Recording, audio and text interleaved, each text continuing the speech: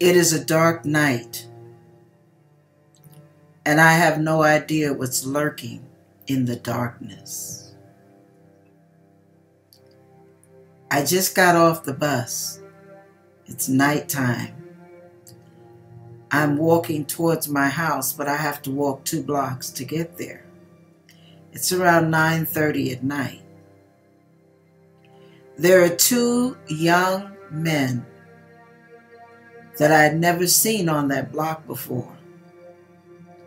So I do the only wise thing, and I cross on the north side of the block because they're on the south side.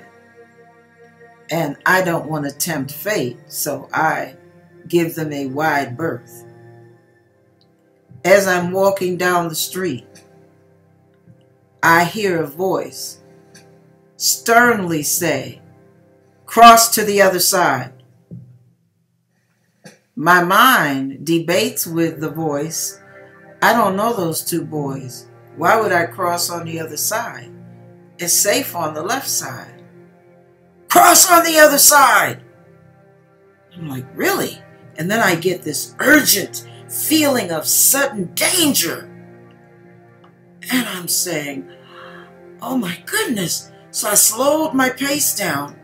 I'm like, Lord, is this you?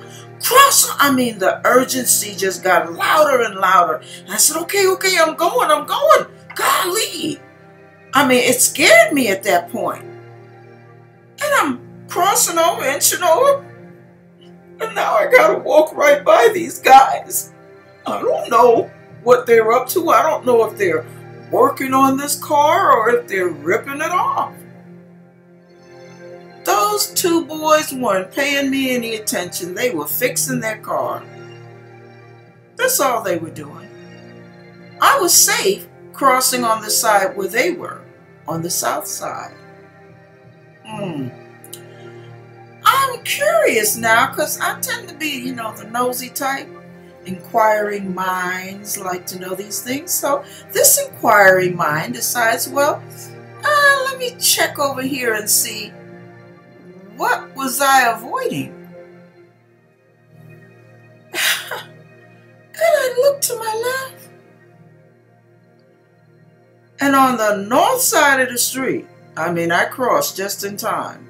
On the north side of the street was a big, scary, burly dog, furry, glaring at me. And he was not barking. He was not wagging his tail. He looked evil. And he looked like he would have done me some real damage. He didn't make a sound. He just watched me. And I watched him. Yes, I did. I was fine. Why? Because God protected and warned me. And not only did He protect and warn me, He told me what to do to avoid being hurt by something I had no idea was even there at the time. When I say God looks after His little babies, idiots, dingbats,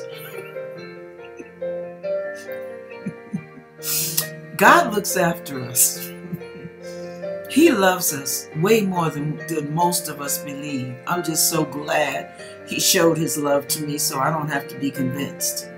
But every step of the way along my life, God constantly proves His love for me and His mindfulness of me.